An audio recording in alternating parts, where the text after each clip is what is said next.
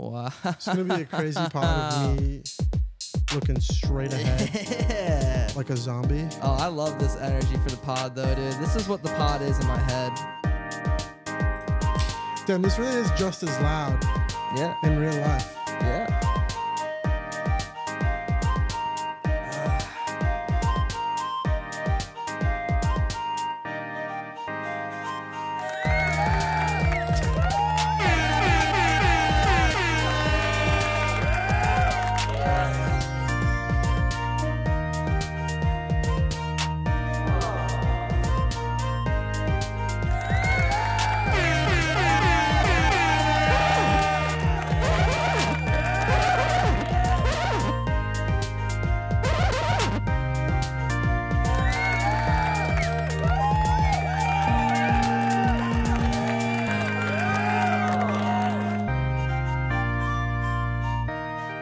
I'm going to let this go on forever. I don't ever want this to This is a end. good one today, right, guys?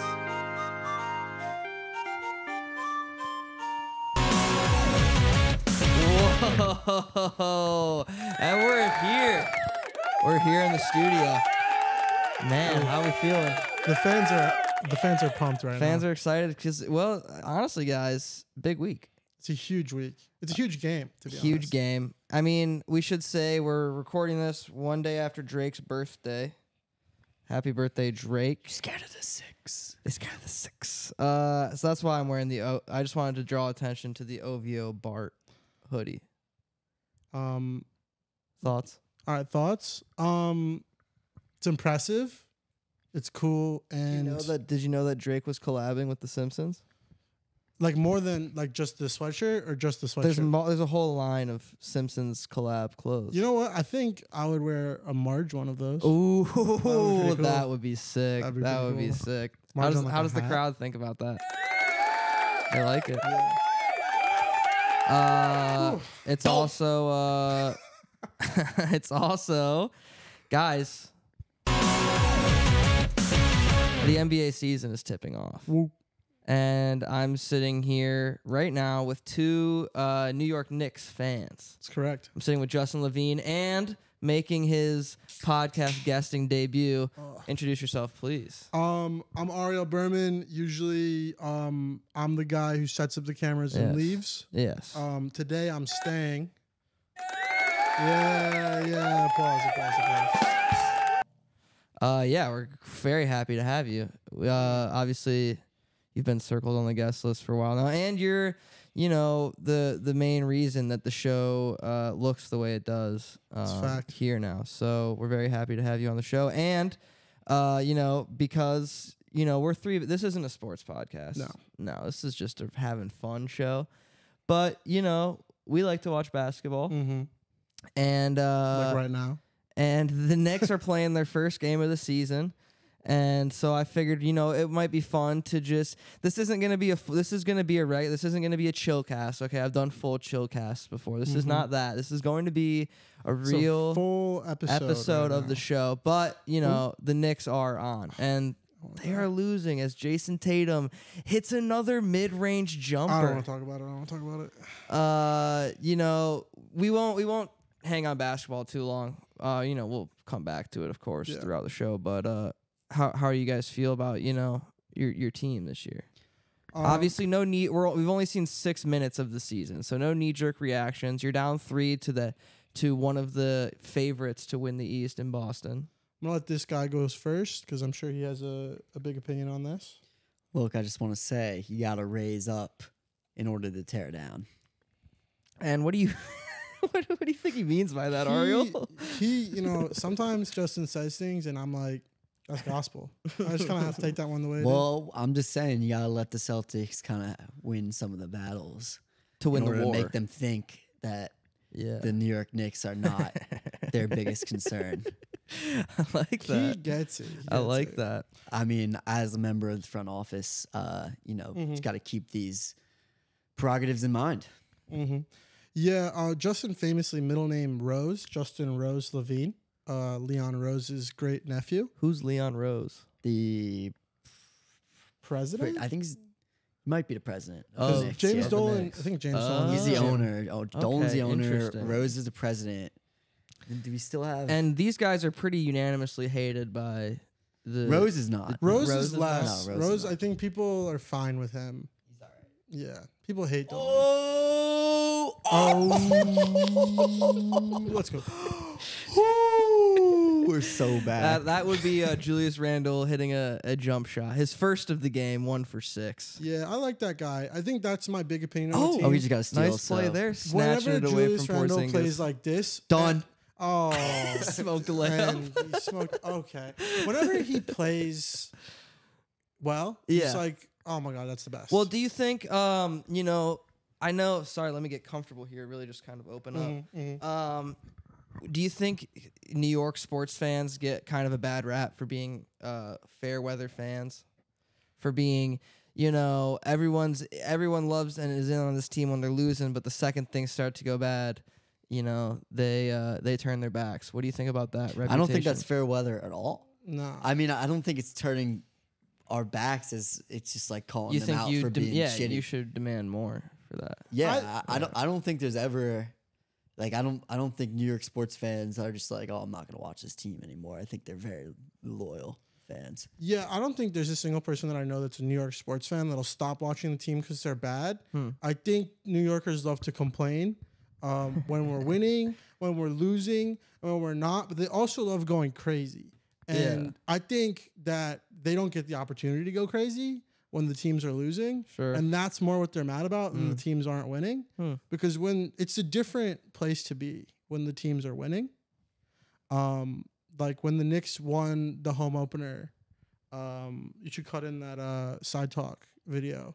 When the Knicks won that home opener against the Celtics like 2 years ago, 1 year ago, I can't remember. I think it was 2. Just 2. They went absolutely wild. They went bonkers. They would go. They would like break into. They would like riot. Like they would just riot because we won one game. What do you've both been to Madison Square Garden? Mm-hmm. What do you think about MSG? Um, Is it the mecca of basketball? I don't know, but I think I don't get why people say that. I guess I'm not. Mhm. I think New York is a really big basketball town. Yeah. I wouldn't see.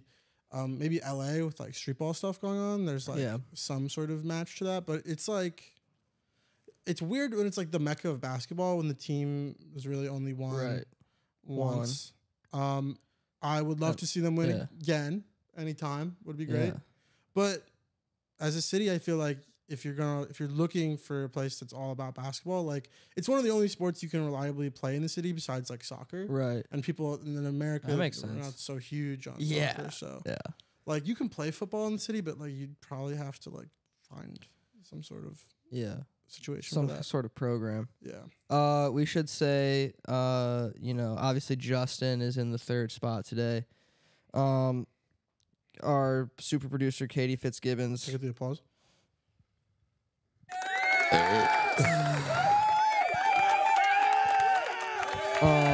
Super producer Katie Fitzgibbons has been working very hard on the show. She's been running the brand new TikTok for the show. Mm-hmm. She's been working too hard. Too hard. Way too hard. She's down with an illness. And I think it worked her ill. Yeah. And so she's been recovering. So we miss Katie. Everyone send Katie your well wishes. And we have the wonderful Mary Vincentia Hepp in studio with us, helping technically since Ariel is guesting. And thank you, Mary. You're welcome. Thank you. Just a message to the fans. If you know Katie, I'm sure she would appreciate a text asking her how she's doing. So send that to Katie. Or FaceTime her. Or FaceTime. Call her. Call, some sort of email. Could work. Send letter. a care package. Edible arrangement. Anything you have accessible to you, send it to Katie. Yeah. She'll appreciate it. We just gotta, you know, we got a couple more items to get to before we really dive into the meat. There's a lot of meat. There's a lot of meat. There's a lot of meat. There's a lot of meat to dive into. You been saving the city lately? Oh yeah. Yeah. Well, I just saved it. You saved the city. We're at peace now. That's crazy. We're not gonna do spoilers on the show. Yeah. But a very big part of our lives the last 5 days, 4 days. Yep. Has 30 been hours of my last 5 days. Saving the city. Has been saving the city. This city It's so specifically. great that New York. the Knicks are able to play today. Dude, yeah. Just thank you. If Ariel to didn't the- to get your his guys' missions efforts. done. You know, all I can ask is that me, Miles, and Peter have courtside seats together. Oh, that would be special. Well, you're gonna give away their nice. identity, or they're going as themselves? As Spider-Man? No, they'll You just give away their identity. What do you mean? You were talking about. They're my friends, Miles and Peter. Oh, okay. Totally I didn't say as what. fellows that I love. Yeah, that's true. They're still okay. We'll bleep that. Yeah. And nobody knows, but they are close friends of the show, Miles and Pete. And we just were really happy to be saving the city. I know. I think how we feel, Justin. How do we feel? Shake your head. How do we feel about the game? I'm not Justin? shaking my head at you guys. Oh, don't you're worry. shaking your head at the Knicks? Yeah. We're not a first quarter team. You know what I mean? We're not a foist quarter We're not a team. fourth quarter. We're not a voice quarter team. We're in New York. We're in the York Knicks. Pay the man, bro. Pay. Quickly is the only one who's been able to make a mid-range jump shot, and if they won't pay him. They won't pay him. They won't pay. No, they pay everyone except for Quickly. Really? They've been paying everybody? I guess I haven't been up to date on the They've paid on the contracts. They haven't paid Robinson yet. We'll see. And They paid hard. They paid hard big time. But he was kind of reasonable. well, I've told you guys what I think the Knicks should do, right? I think you may No. have, but To repeat it for structure the the team. viewers. at Well, home. so in 2018, I watched my glorious Michigan Wolverines, led by Mo Wagner, make a Cinderella run to the national championship, and then just get absolutely dismantled by the Villanova squad. And like 40% of that team is already playing for the Knicks. You got Brunson, you got Hart. You go out and get DiVincenzo. 60% actually. Yeah. I think you fired Tom Thibodeau. You hired Jay Wright because that guy will come out of retirement to coach the fucking New York Knicks and his former prodigies. And then you go out and you fucking whatever you got left in your team, Mitchell Robinson, maybe? Julius Randle, maybe. That's You fucking go and get Mikal Bridges and you just run it back. No. You said these dudes Sham. won it all on the last level. I mean, they've developed. Let's see if they can win it all on the next level. that is fucking embarrassing. I don't love that. I don't love that. The first part, you had me in the first half. There was a part there where when you did I had lose me. you? You definitely. Jay Wright. Jay I was Wright, like, dude. Get the fuck out of here. You think Thibodeau is the guy? I didn't say Thibodeau was a guy. No, I never think once if wanted there's that. any constant unity between every Knicks fan is like we're cool with firing the coach. I think that's we're always cool firing coach. The man. coach is always the problem, and as soon as we fire him, it'll be fixed and we'll win the ship and it'll be over. But where you lost me definitely was get rid of the second now. Go ahead. Julius Randle, I have a lot of feelings about. Yeah.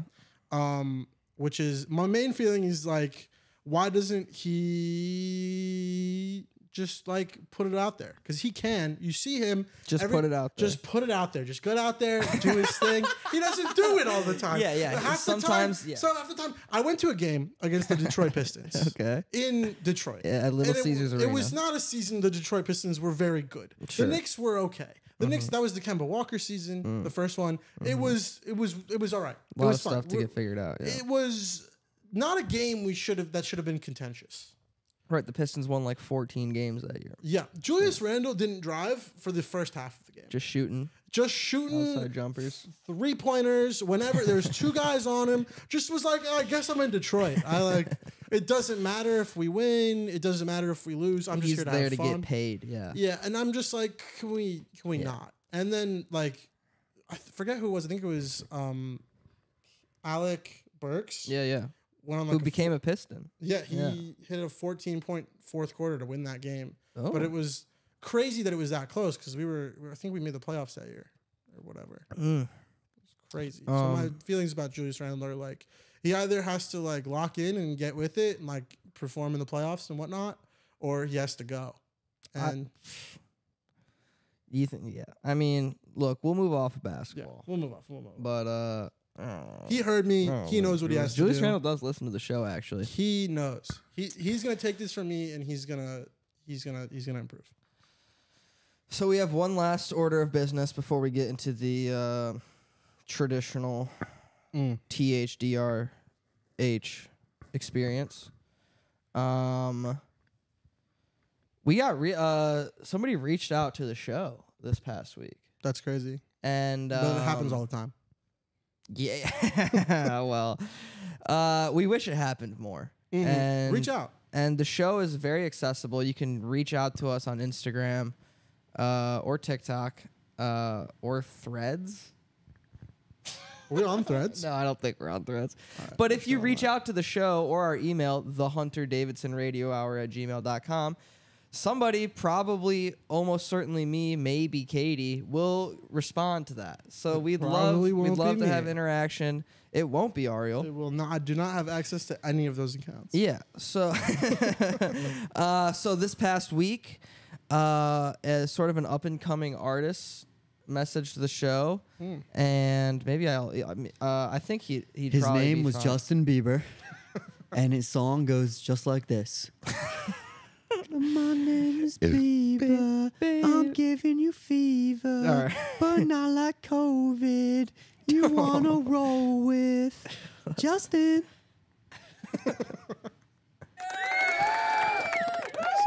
That's pretty good.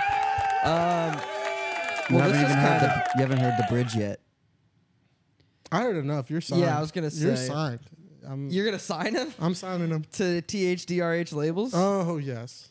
I just got a text that says, "Hi, I'm Rita Lee. Did you remember me? I feel you do not want to talk to me. You never responded." That's the fans reaching out.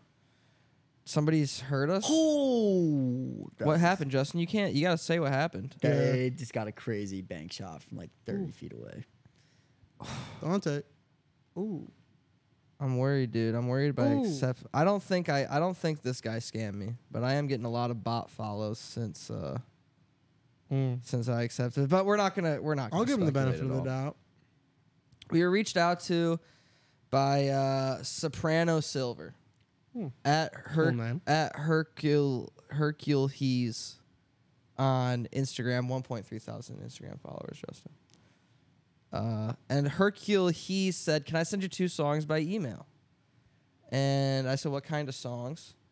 Because I'm not a guy that's like super picky about music. Mm-hmm. But if we're gonna play, a track on the show, if I'm gonna devote time on the program to it, Yeah. It's gotta gonna be my music episode. that I kind of like. Yeah, it's sorry, yeah, it's gonna be on the Ariel. Well, what kind of music do you like? When I was a kid, I just like rap music. I was a little white kid in suburbia listening to rap music, as is tradition. But I got older, got into indie stuff. I've been working a lot in music stuff for the past year, and I've been exposed to a lot of different stuff. So my taste has kind of gotten a little bit wider. It's evolving, diversifying. I realized I wouldn't listen to country. I know Ben. Yeah. If I say it to Ben, he'll probably make me listen to country. But Ben listens to country. yeah, he loves country. Ugh. He loves country and he loves folk music. Folk music, so I don't mind. Yeah, folk music's pretty good. But I'm now more into like indie stuff, punk stuff. I like a lot of loud music right now. Loud stuff. Loud stuff. Wake me up. Wake me up inside. Can't wake up. Ben, that's my favorite. Do you like screamo? Do you like screaming? Nah. Do you like You to like scream? That's a little too loud. screaming? That's a little too loud. Yeah. You don't like to scream? I like to scream. But you like when they I like you like when they fucking jam. You hard. like making people scream? This guy, I need to bring him around more. He's like, hype me up. I love this. Tell me what's happening. And what in I the want Knicks to game. and what I wanted to say is, it's not like I don't want this to be. It's not like I'm doing this on your episode and then that's it's going to just be it. fun. Like I want this to. I want up and coming artists to keep using our show as a platform. Anyways, so he sent us some I songs. said what kind of songs, and he said sweet reggae music. I personally like reggae music. I haven't heard a lot. I I'm willing to I hear more. mostly just know Bob Marley, but Yeah. there's a band called Zion Lion that I like, and I recently went to Jamaica On like a pilgrimage of sorts. just to listen to the music and stay at the beach. And anyways, we decided right here, we'll take a quick listen. There's a commercial break, so we're gonna listen to Frontline by Soprano Silver off of Silverlight Rhythm, the hottest and newest reggae artist of 2019. Are you guys ready? Mm-hmm. All right, here we go.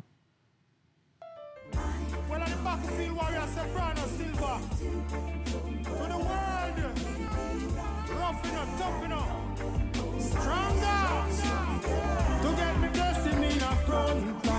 been through the storm. I know me come to take what is mine. Propelling with a positive mind. Because of me ability, I know me lyrically inclined. Get a youth are some a long time. But peace in on me soul. That's why me not commit no crime. Justice will come me raw punchline. Me begging and appealing to the youths and not feel live like no swine. I am from the ghetto where the poor now have a time. Where living is makes me want to smoke some ganja. Yeah, Justin does not want to smoke ganja for the record.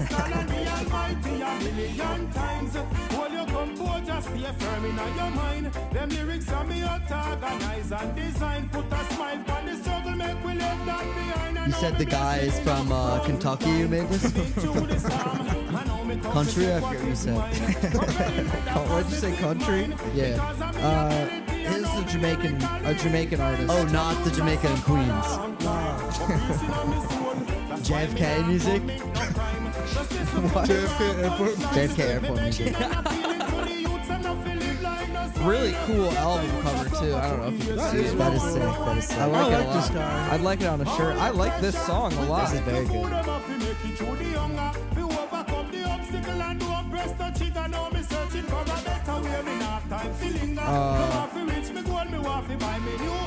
Frontline.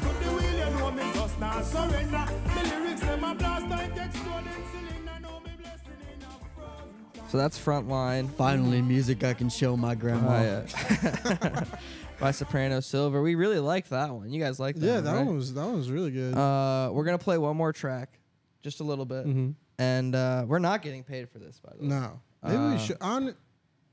We like should be to paying him. We like to elevate other artists. If I didn't like it, Yeah. if I didn't like it, And if we didn't like it, we'd cut it. But we It's like very it. similar to when J. Cole shouted you out on that new verse of his, remember? That's true. He said- he shouted me and Ariel out. You remember Yeah, what he both of said? us. You remember what he said? No, what was it? Remind me again. He Remind said, Remind me what it was. and what was the again? name of the track, Justin? then I don't remember the name of the The track. But I can't remember which John it was. But he on. said something like sitting on my couch watching anime on Streamcast. Man, I gotta clean my kitchen listening to Hunter Davidson Radio Hour podcast. Man, we love the that he Ariel said that. Berman episode The Ariel Berman episode specifically. with that Silver Day Soprano Frontline. All J. right. Cole out. That's what the track was called. J. Cole out. He was like, I am announcing my Hey, yo, retirement. peace out. J. Cole Paid a out. man quick. I mean, quickly another 3-pointer. Really just revving up. Yeah, the I boys. think I'm with Justin on that. Porzingis 15 first quarter points. And before this game started, and I don't want to pull a LeBron James moment, Shut but up, bro. before this game started, I did look at you guys and say, what if Porzingis my drops God, they 50 in the suck ass. Garden? And you both said that would not happen. It's not gonna happen though. No, I don't think He's it's on gonna pace happen. for 60. He's on pace for 60, bro. Come on, man. Well, I don't know about that. NBA is not a on pace for kind of game. Yeah. If I was playing as Porzingis in 2K, he would get at least probably 78. I mean, points. we can change the. Why don't we difficulty to freaking rookie. play It's like- 2K New York Celtics right now? You don't want to cry on camera after I beat you so bad. Yeah. I'll cry on camera over much easier. I'll cry over way less. All right, so one more track from Soprano Silver, and then we'll get into the show. Love it. This one is titled Babylon Confusion. He watched the movie Babylon and he was confused. Why is there an elephant? Soprano Silva, an elephant. Right at the beginning, there's an elephant. Was there? Hold on. Right at the beginning. Oh, when I first opened it. No, I'm talking about the movie Babylon. Oh. See, this is the type of conversation that gets him confused about the movie Babylon. I just had some Babylon confusion. Yeah, we just did. We just did. Me been through the storm. I know me come to take what is mine. Propelling with a positive mind. Because of me ability, I know me lyrically inclined. Get a youth are some a long time. A peace in my soul. That's why me not commit no crime. Justice will come. I watched the movie Babylon and I was confused. Why is Margot Robbie famous in the past? Shouldn't she be famous in the present?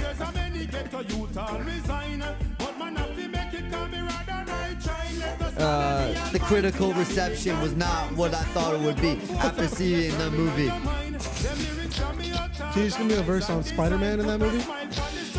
Talk about saving the city in a verse over Babylon Confusion beat.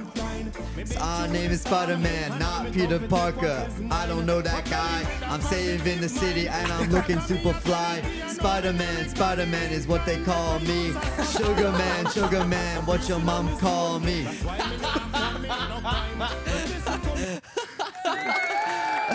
Sorry to Soprano Silver. It's tough to get by on your own track. Your beat was just too good. You guys should link up. You guys should link up on a track, dude. Hopefully, DMs me He's next. probably gonna see that. Yeah. And he'll probably hit you up. That's probably gonna be all over socials. Dude, you didn't tell me you could flow. Yeah. I don't need to tell anyone I can flow. You needed to show us. I I'll be just show honest. that I flow. Your rhymes could use some work. Oh yeah. Your bars could use some work. Yeah. It's like that Jameis Winston pregame speech. Yeah, it was like the let's kick some ass, Tampa Bay. It was a lot kick like some that. jackass, Tampa Bay. But you did have flow, man. You were on the beat man. hard. Thanks, man. Ariel, thoughts on Soprano I think Silver and Two Justin's of the rap? best musical guests we've ever had on the show. On the What about same Justin episode. Bieber? He just came on. I mean, third best Well. of the day, I think. I don't know if it was. I don't really know if that was actually Justin Bieber. Wait, he's tapped me on the shoulder. Hold on, I'll talk to him real quick. Mind if I pass him the mic? Yeah, Yeah. pass the mic to Bieber. Hey, what's up, guys? Man, what's up, man?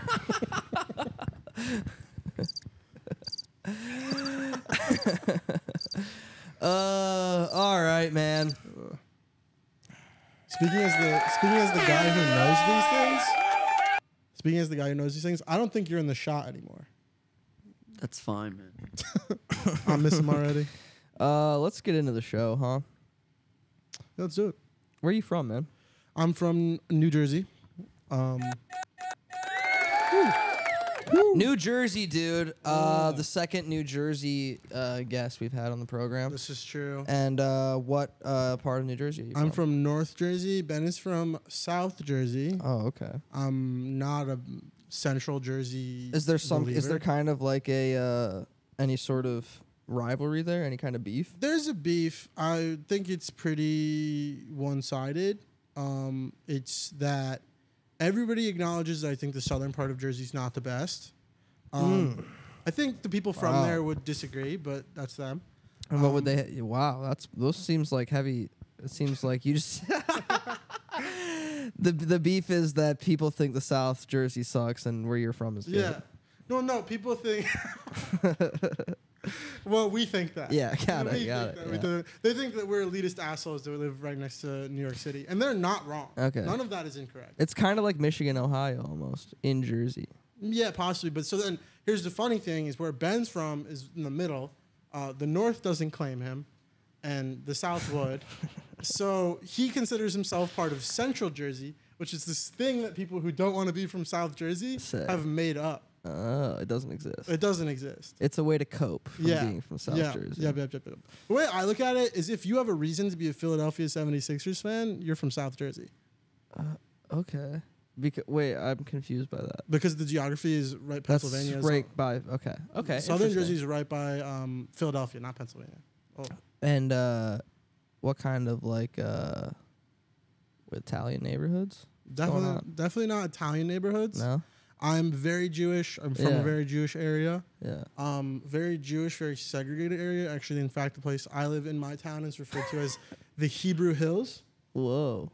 Segregated. Segregated is like not the a word wall. I was That is expecting to not hear what on I meant the to say. podcast. This is how we. This is crowd. How do you feel about segregation? I mean, I'm not a fan of it. It sounds like there's, Yeah. not to call out the crowd, but it sounds like there are some people who are not booing. Like it sounds like kind of a mixture. There was actually a small cheer at first. There was which I had definitely- to kind of. Mary Hep, thoughts on segregation? Enough. Come on, guys. What are your thoughts on segregation, Mary? Let's get Katie. Ridiculous. What? Oh my god! Holy shit! That makes what I said totally Holy fine. shit! We're gonna cut that. Yeah, that's crazy. But the point I say segregated is historically it was segregated, and then it never really started intermingling. Oh, so it because Only New Jersey, man. the parts of the city are separated by train tracks, like literally. So there's like 4 quadrants. What in the Bob Dylan? You were from the other side of the Come on, tracks. man. Literally, I was from the Hebrew Hills, that corner of the tracks. And it was mostly Jewish up there. Jewish in the Hebrew Hills, and then there's a like Korean side, and then a like lower income side, and then like I think there's an Indian side to it. I really didn't spend time like hanging out around. There's not much to do in the town where I'm from. Okay. So it's not like you'd go around. Like there wasn't like you go to 7-Eleven. Yeah. It's small town shit. Yeah. You do small town shit. You do small town shit, and if you're 10 miles away from New York City. So if you want to do, You can go into the city. You can hitch a ride. How do you get into the city, dude? well, the way I always did it was bus. There's a bus that stops right by my house. Whoa. It's $5. Called the Jitney. The Jitney. Route 4 Jitney. I just was on it when I went home. And how old were you when you started taking the bus into the city? Probably like 14. Damn. 14. Damn, that would have been sick. Yeah.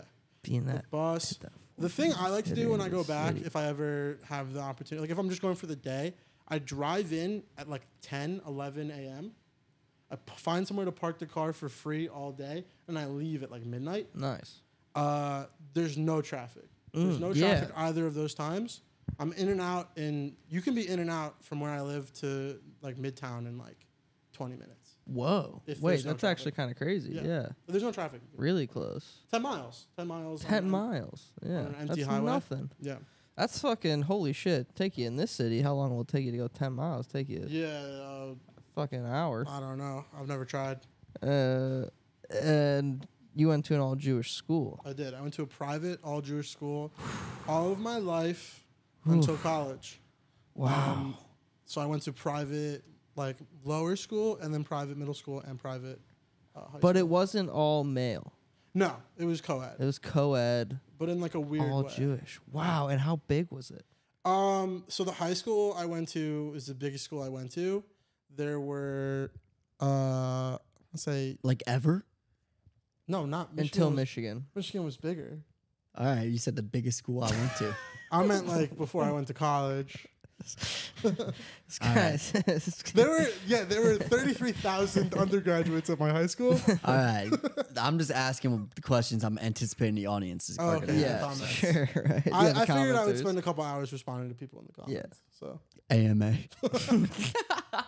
that's what this is. This is a bit of it's a Hunter AMA. Literally. Yeah. Hunter, ask me anything. All right, And continue. I will, yeah.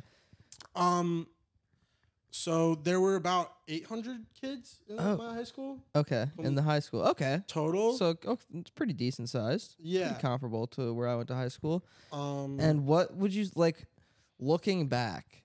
What do you think is and now that you have, been to a secular school and heard stories from people that attended secular high schools, what do you think is like some of the biggest differences? oh, there's so many differences. Well, number one, the biggest difference is just the time you spend there versus the time you spent at a public school.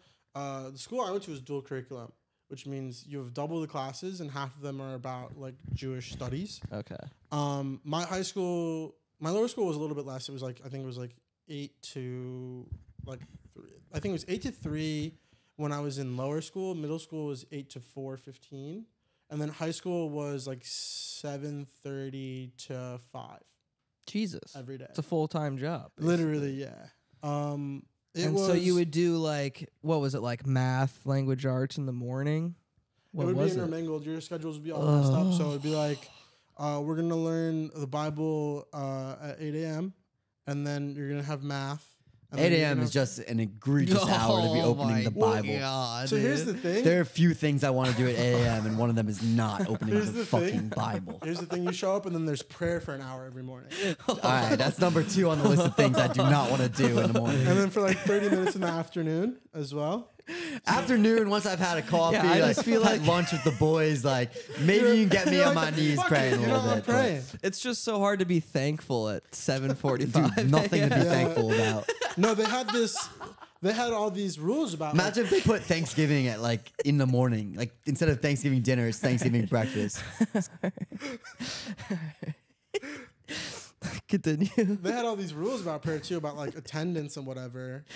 Yeah, like I imagine, dude. You better fucking show up.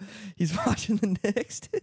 It's pretty egregious. No, they literally we had fingerprint sensors. What? You'd fingerprint into. You had biometrics. Literally, and mine didn't work. James Bond ass bullshit. You'd come up, and it was like such not like they had a thing where you swipe your student ID first, then kids would just hand their student IDs to their friends and be like, "Swipe me in," so they could skip class. do whatever. So they were like, "We need to get way more advanced really quickly," and they were like, "Let's get fingerprint." Every single kid in this. My school was crazy, bro. Let's bring in. Can we get a CIA consultant to rig our school? I mean, I'm glad you guys have good security. Yeah, I mean, they probably need it. That seems more. That seems more like keeping you guys in than keeping other people out. Though security guards, we loved the security guards back in the day. They got fired because we used to hang out with security guards, and they had security cameras everywhere, and we used to ask them to like replay funny moments from our days. So we would go in and be like, "Hey, like, can we see this?" Like, there was this one time my friend got tripped and fell. No, he's in the gym. He's in the gym. He got hit so hard by a basketball, he crumpled to the floor. Had to get like picked up and wheeled out of there. Oh Jesus! And knock a teeth out. Like, where did he get hit in the head? Head. He was like, he was playing on one hoop. It came from the other side. Damn. It hit him. It was so funny too because it comes off screen in the video and it just hits him really got hard. That CTE and then he just, like, pack. So good. Gary got fired. No way. Yeah, that's like, a bummer. Gary, you can't be showing people. Oh wow, damn. So they kind of. Would you say it was a bit of a strict environment? Oh, so strict. So some things to understand about my school is they abided by like not only like rules of a private school, but rules of like Jewish religion were like part of the things that you had to do if you were going to go to the school. But not really. This wasn't Orthodox Judaism though. It's close. So I don't know how much the Hunter Davidson Radio Hour listeners know are knowledgeable about Judaism, but there are different sects of Judaism. Yeah. All right. We get the. Hey, come on! You said it. You said it, man. You said it, man. You said it, man. You said it, man. Let's go back to my earlier point about the different groups in Judaism. Sects. Oh shit! Look what's on the screen. Oh shit! He's saving the city. Oh, he's saving the city right now. I'm so proud of that guy. Oh, I fucking love Spider-Man, dude. But there are 4 main sects. I would say that you could fall into, and so I'm gonna go from top is the most strict to least. So it's Orthodox, Modern Orthodox, Conservative, Reform. Mm-hmm. And those groups differentiate based on like how much they believe in the Bible and like what the rabbis say after. They all believe in the Bible. They all share that. And then it's like what they decided was like part of it for their groups. Yeah. I was Modern Orthodox. Okay. Which means like the way I like to put it is like I would know who like I would watch TV, I would have a phone. I would know who Lindsay Lohan is and whatnot as a child. But on Saturday, I would be zero technology. Yeah. You kept kosher. Kept kosher, like all of those things. So it would be like kind of like being Amish one day a week, a little bit. That's a good way of putting it. Yeah. Amish one day a week and then like kind of a hybrid type situation. And then just like a pretty religious person, kind of. Would you say you were a religious kid? Yes, I mean I was, but like not of my. It was just like I grew up. I didn't know any non-Jews. I like didn't really know what a world would be outside of that. Since not. Yeah, right. But as a kid, I didn't know anything else. Yeah, we called it. Funny enough, we called it the bubble. Everybody in the bubble calls it the bubble. Yeah, sure. But at least you were aware of it. Yeah, we were all aware of it. Like, and some people were like, it's less of a problem than other people, but like. Coming out of it, like I kind of learned a lot of things about life that like that wasn't getting into the bubble. Yeah, like things that like just general things that like normal people or non-religious Jewish people would do on a day-to-day basis. That would be like a thing to do. I was like, oh, that's news to me. Nice. Like what? What? Like what? Say it, Justin. What do you have to say? What do you have to say? It's not important. Okay.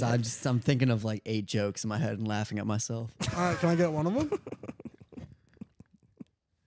No, man. That's fine. They're for an audience of one person is me. I'm just gonna laugh at myself because I think I'm Just funny. keep shaking your head. While the Knicks get Jalen Brunson around a screen, mid-range jumper, cash, bottom of the net. about Jalen Brunson? What you know about Jalen Brunson in the Brunson? Sorry. Don't talk to my man like that. Hey, I don't We gotta get Adonis. You can, guest dude. of the I was pod. actually thinking when you started freestyling earlier, some of your flow. What you know about RJ Barrett in the deep? He likes that when he likes that, man. What you know about RJ Barrett in the deep? What you know about? 8-0 run from the Knicks. Sorry Love to to see it. quick basketball see it. break. Drew. Oh no. So I got one. So one of the things I would say is, me personally, like the only concerts I'd been to growing up were Jewish concerts. Whoa. So like we have some people that I would urge all of you to look into Nissim Black. Nissim Black. Matis Yahoo is a classic. Not everybody knows Matis Everybody Yahoo, knows Matis yeah. Yahoo. Nissim Black was this guy who was kind of like born again in a Jewish Jew. way. He's a born He's the again Jew. Kanye of Judaism. He's He's Jeffrey Senior. He was this from dude from- George Michael Senior. George literally Senior from because he was Arrested in prison. Development. Yeah. He was in Really? prison. Oh my He became God. an Orthodox Jew and started rapping. Moved to Israel. Like Whoa. Started rapping in Hebrew. yeah, combination. And it would be. We had a concert for him in my high school. It's crazy. Wait, at your school you brought him in. They brought him in for the. What was he in prison for? Do you know? No clue. I don't remember what it was. So Nissim Black, you ever listen to the Maccabeats? Love the Maccabees, performed at my man. middle Come school. on. Nice, dude. Anybody you can mention, I've seen perform. Wow, your school's got fucking reach, dude. What Yeah. the hell? I wonder. Well, to be fair, all of those people are in the New York area, so Yeah, they're local. they're local artists. They're local artists. But so when I grew up and started going to other concerts, I was like, whoa, these are like fun. Well, there's there's other music. This is cool, and like the men and women aren't separated by a giant wall, which is cool. That's kind of fun. That's what your school is like? Yeah, so They had to keep them away from you. Oh, A wall is not enough. only in prayer there's a separation. Why in prayer? I don't. That's what they do in Israel, right? Separate That's the the big men and wall women. is, or just all Orthodox. Orthodox. All in Orthodox, general, yeah. Damn, dude. But Don't want you getting wait for this. distracted during Justin, prayer. Justin, wait for this. Boys and girls were not allowed to touch, I mean, like fingers. Like if I did, you were probably like, not a problem. No, I'm sorry. Man. Justin acts like he would have been just Yeah. rolling. I did not say anything of the sort. you'd be killing it at Jewish school. I genuinely think like respect to you, brother. Like I think I probably would have struggled at Jewish school. Mostly I know because I of the would. giant I had wall, trouble or- during. I mean, Hunter can speak to this too. Like, I think both of us had trouble during like Yeah. the high holidays, like staying awake for that long. Like, you're at 9 a.m. on like a Sunday. You're just like, oh my god. I mean, my Hebrew school, How long was your high holiday service? it was a couple hours, but that wasn't even like every Saturday. First couple hours, like of Saturday morning, like 2 to 3 hours were in temple. Okay. Every single Saturday, and that was really difficult for me. So I respect you. Yeah, that was my childhood plus the like hour in the afternoon on Saturday. And like I feel And, like and church can be fun. Like I feel like church is like It's pretty chill. It seems like it's pretty chill and like been, at but- least the speaking in English. yeah, And for the most part. Depends which church. no you're at. doubt, like so much love for my ancestors who spoke Hebrew. I don't know if they ever. I don't think they ever spoke Hebrew actually. So, Did you guys have donuts at your Shabbat service? No. Did you have donuts? Or- I was going back to the 4 levels. I was Reformed Yeah. Jew. So after Shabbat service, we'd say our prayers, drink our wine and our challah, but then there would be like we'd say a prayer over some like sweets, some sweet food.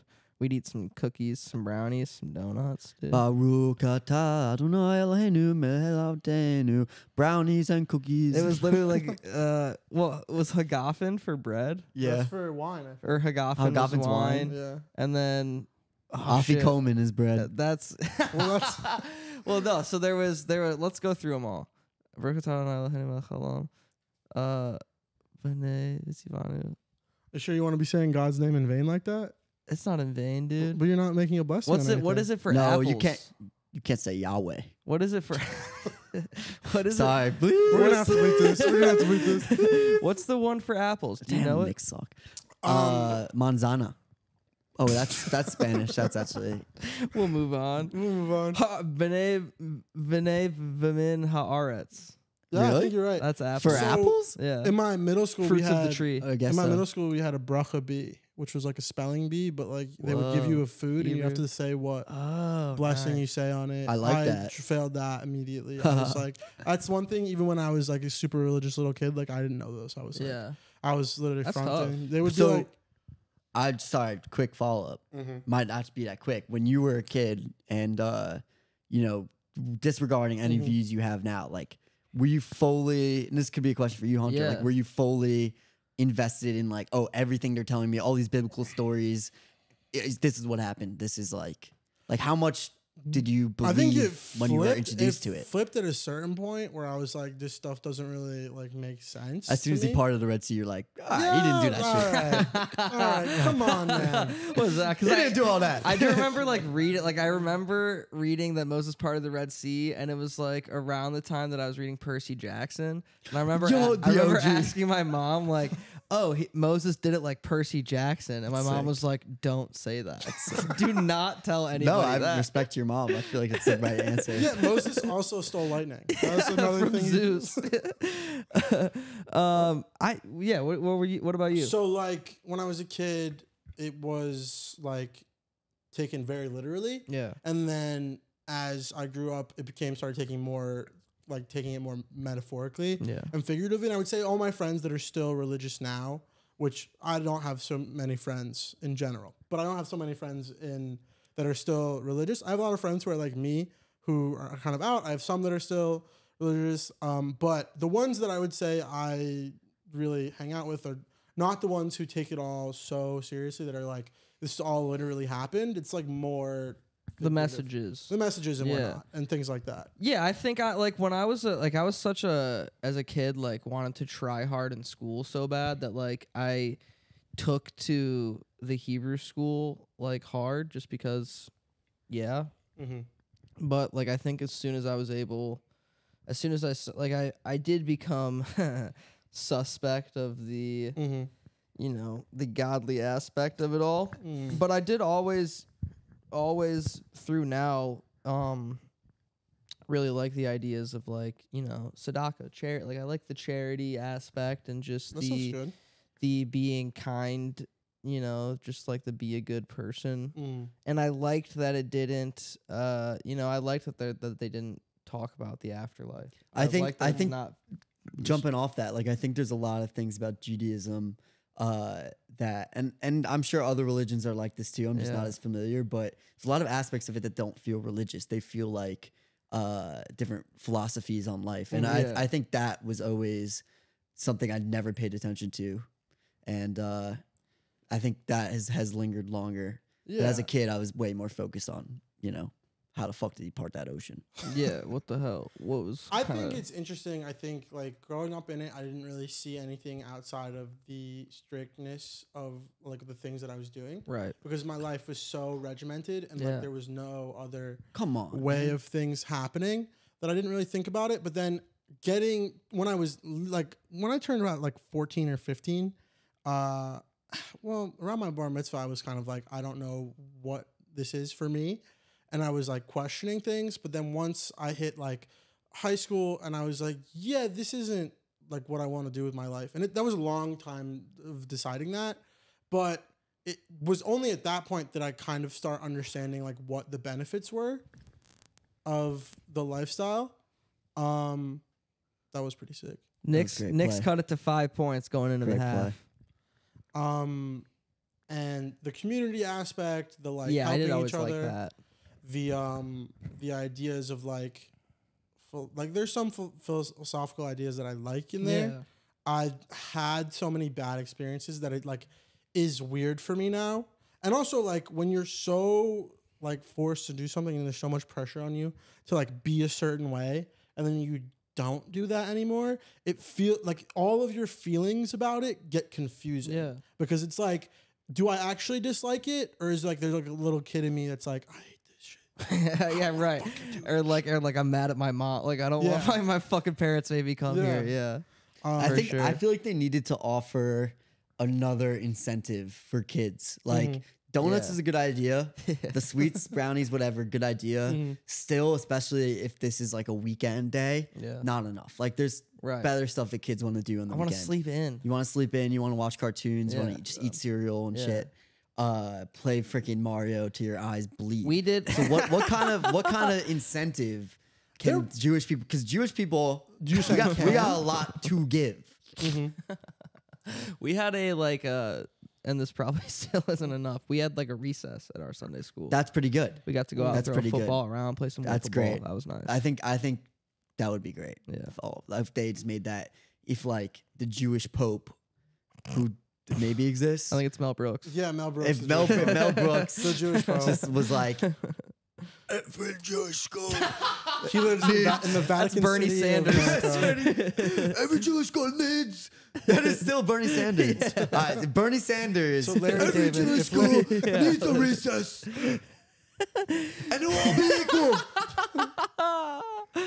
Yeah, I almost went into my Bernie impression, but I'm saving it. All right, for sure. I'm gonna bring it. I'm back. gonna not the Knicks are Knicks hour halftime. I'm gonna get it ready. I'm gonna leave it to you guys. All right, and I'll say a goodbye when I'm goodbye. I miss pulling through. I miss you already, Man, dude, I'm gonna be sad when you leave this podcast, but when you leave. Yeah, I'm going on a mission trip. Yeah. He's going on a mission trip. He's gonna spread Judaism to the world. Going on a Spreading Jewish mission Judaism trip. to the world near you. Starting with Mel Gibson. You're going to.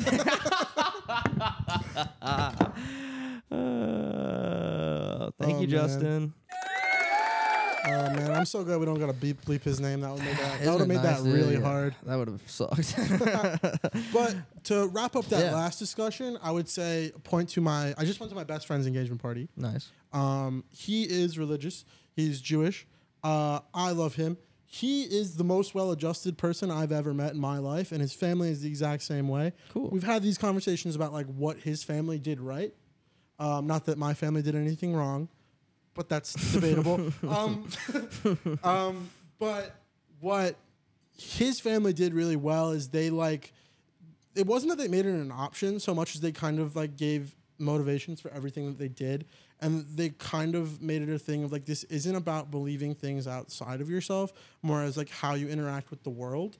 And like because of that, and because of like their like ideas about interacting with the world, like all of them are like wildly successful people, and they're all like, he's the oldest, he's like a genius, he's working at Amazon, he's crazy. His little sister wants to be a state trooper. His other little sister was on Broadway. She was in Marvelous Miss Maisel. Okay. His littlest brother, super cute kid, is also doing like TV, and he was on Broadway a little bit. Damn. His little brother, I mean, when I think of him as like a 6-year-old kid, but like, Right. and he was like He's doing growing up, Broadway. though, yeah. His sister was in The Lion King on Broadway. Whoa. But like, they're all so talented, and it's because like they gave them. Also, this dude can play the accordion. That is an instrument that I've always wanted to play. Yeah, we went to Italy together, and there's this dude under a bridge who's playing an accordion, and I was like, he wants to play that, and the dude just gave him his accordion, And he freaking. and he just went with it. He just went crazy. Damn. Just under a bridge in Venice. Damn, dude. Bridge accordion. That's a good one. But so I would say to any prospective parents who are trying to raise your kids Jewish, I'm looking at you. Just be chill about it. That's my advice. And do it. Just do it. Even if you're not Jewish, make your kid Jewish, dude. There's a two fun Catholic thing to people do. watching this Yeah. who are like, should Who we are have married? a baby? Yes. Yeah, yes. And it should be Jewish. And make him Jewish. So at what point do you start making videos? When do you? Okay, so Yeah. there was like, so what's funny about this is, as a kid, I always loved movies and TV and whatever, and I was watching incessantly. I was watching always, all the time, but like, I didn't know that it was a thing that you could be interested in, because my parents my dad's, little backstory about my dad. My dad's an immigrant. My dad's from Russia, left the former Soviet Union to come to America. My mom is from Missouri, so no excuse. But they're Is not. she Jewish? Yeah, they both are. A Missouri Jew. Yeah, St. Louis. Wow, I didn't know they were down there. St. Louis. St. Louis, Missouri. There aren't so many still there. My grandparents are still there, but what's interesting about my mom and my dad too is that they became more religious as they got older. But they were not very into the idea of like TV or movies. They didn't really see the as a career as a pastime, as an entertainment source. as an entertainment, as a what they just didn't really like understand that like it was something that was productive. Were they big readers? Do they like reader? to read? They like reading. They just like were kind of like, what is this? And like, They were why just are you like, we doing don't need. Like, did they enjoy any kind of entertainment? Like, what was their do. It's still problematic. theater, music? I try and recommend movies to them now, and they still like. It's so hard. It's so hard because my mom walked out of Jurassic Park as a kid because it was too scary, and my dad only loves historical dramas. Right. So it's World like War II movies? I need to find Yeah, historical dramas about that aren't like violent or scary. And I think it's so awesome that like all dads do that. It's like every single dad just loves like historical fiction and just like history shit. I just think that's awesome. loves history. So like, Just loves it. I'll be watching Drake and Josh as a kid, having a great old time. And they'd be like, "Turn this off. This is crazy. This is Stuff bullshit." Sucks, bro." And I'd be like, "I kind of like it." Yeah. So as a kid, I was doing all the time. I was watching this shit. I got into like independent stuff, and I was watching interesting movies all the time as a kid. And then I was like, "But what do I like? Like, what's my thing? Right. What do I like to do?" Because in my head, I had never thought that was a thing that you could like or do. Yeah. I thought that was just a thing that people did in the pastime, or Yeah. like in between the things. When they were, it was I a was hobby. Like, I was like, "You're good at basketball or like football or something." Yeah, right. And then like you go home and you watch TV. yeah, yeah. That's what a everybody human does that. being is. Yeah, I just gotta figure out what I'm good at. It's like Right. the Tim Robinson sketch where he's like, "What do you do? Yeah, literally. What do you do? But what do you do? What's your What's your point? What's the point of this?" And then eventually, and I tell the story to my dad, and my dad disagrees with me. He says it doesn't happen, but I think he's gaslighting me. So, as a kid, I went up to him and I said, "I want like I was like kindergarten or whatever." I went up to he said, "What do you want to be when you grow up?" I said, "I want to be a movie reviewer because you get to paid to watch movies." Yeah. And then he said, "There's a lot of journalism you have to do." And he started telling me all the things, and I was like, "I don't think I want to do that anymore." Yeah.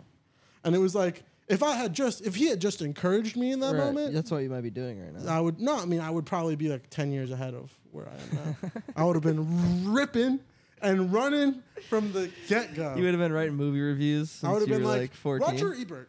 Yeah. I disagree with you. Bad take. Bad take. So when do you pick up a camera and start actually making shit yourself? So there was a big push of like, what do I do? What do I want to do? And I was like, I kind of think like this is something that I want to do. I want to try like making stuff. There was a thing in my high school that was not for this for any reason. It was like I would describe it as a color war. You know what that is? I do know what that is. But it would be each of the 4 grades against each other, and it would be 1 week without like school classes. And it would all be like learning religious stuff. Oh. But it would all be religious themed or whatever. And there was a video component to it. The video component was actually probably the least religious thing. It would most of the time be the general consensus was it's a parody of some sort of movie or TV show set in the school of some sort of way. Right. And then the seniors do a musical for the most part. Cool. So freshman year, I was like, maybe I should try doing this. I was also like, I started realizing that I was into it. Shout out to my freshman year. She's the impetus for everything, actually. I should start with her. Freshman year, Dr. Berkman, my English teacher, greatest lady on the planet, greatest. Love it. Comparable Love to Dr. the Berkman. great Terry Saris. Ooh, love it. But wow. an Great angel, comp. Dr. Yeah. Berkman. Dr. Berkman is a 70-plus-year-old woman. She used to come up to me in the hallway and tell me, "I've been working out," and then she would like hit me because she thought she was Look like, how strong I am. She was like, "I'm tenured." She would curse in the middle of Yeah, I class. didn't give a She'd be like, fuck. "I don't care about Yeah. this. They can fire me tomorrow. I don't have anything to live for." Yeah. And I would Good lady. lose it at everything. Yeah. Best assignment she ever gave. It kills me. She assigned a book, like a book report or like an essay, or we had to do some sort of test on a book. in 3 days. She was like, you have 3 days to read this book. And then it was like a break we had right after those 3 days. And she like got the principal, that we started complaining, and the principal came in and was like, it's fine. And then we come in on Friday, she goes, there's no test, I just wanted you to read the book. Nice, dude. That was a great teacher trick, though. Yeah, she's a legend. But so she was the first person that was like, so a lot of what we did in religious Jewish school is like, you look at the Bible and you think about like, what are the deeper meanings? What are the subtexts in this? What's the like point of these things? What's the message? Theme? What's the message? What's the ideas that like you're supposed to imply to your life? And I had been doing that, and I was really good at that as a kid because I'm like, kind of like, that's something that I'm geared towards. And then she was the first person that like, movies do this too. Because I had never put that together. Cool. So she showed, what's the movie with Robin Williams and he's the teacher? Good Will Hunting. No, not the Good Will Hunting. Oh, Dead Poets Society. Dead Poets Society. She showed Gattaca. Nice. She showed whatever, and I loved it. Like I was like, I was loving those things. Like I like never thought of like a movie as like a text before that you could analyze. Cool. And so she saw that I was so interested in it, and she made me president of the film club. Nice. The film club was 30 minutes to an hour after school once a month. President gets to decide what movie we're watching, and then we just come in and talk about it. Cool. I was with, shout out, Aiden Shankman, who's my co-president, friend of mine. We would pick movies, and we would talk about them. I would lead the discussion. It would be really fun. But she really was like, this is like a thing, and I was like, this is something I really like to do. So it was like that color war thing came around. It was like time to make a video. I was like, I want to do it. It sounds fun. Yeah. I ended up being in like kind of de facto, like being in charge. You know me now, so you know I like kind of taking charge of things. But at the time I was a little shy. Okay. But just nothing was getting done, so I was like, I guess I'll do this. I gotta take the reins here. So then that kind of got established, and like we got better every year. It's pretty bad at the beginning there. It's pretty bad to. I mean, it's not bad. It's not terrible. Actually, the last two things we did, I just rewatched. Every time I go home, I see my friends and they want to rewatch them. Right. But let's look at that thing we made. Yeah. And it's like they're like for kids in high school, they're pretty good. Yeah. Pretty well put together, I would say. We did an Office parody, the last video. Right, that I've seen. That you've seen, which I still think the opening monologue from is really funny. And the title sequence, I thought. The title sequence is well done. Yeah, we had a lot of like talented kids who like all like wanted to be involved, and like I would have to wrangle them, and I would kind of have to like get on people's ass about everything. But the thing is at first it was like you do it. It's 1 week to do it, and you have to be done by Thursday afternoon. Okay. So it's supposed to start Monday. So Monday you get the topic, or Friday you get the topic of whatever your topic thing is, and then you like have to come with an idea of like, okay, we're Monday writing the script. We have to start shooting by Tuesday. Right. We have to be finished and to be editing by Wednesday afternoon, and we have to be done by like middle of the day Thursday. Cool. So you were kind of getting deadline practice in high school. Yeah, and the coolest thing about it was we got better at shifting the rules the further along we got into it. So we tried writing. First, we tried doing it like just in the week, and it was like really hard to get everything we needed. Like, because you come up with an idea, you need like stuff, you need like where to go. So what we started doing towards the end was we would write the script in advance, weeks in advance. Nice. Leave spaces to add the theme in there. Nice. In one of the videos we made, the last video we made senior year before, we did a senior dinner video, which was like out instead of, we didn't have prom. We weren't allowed to have prom. Whole story about that. What is that?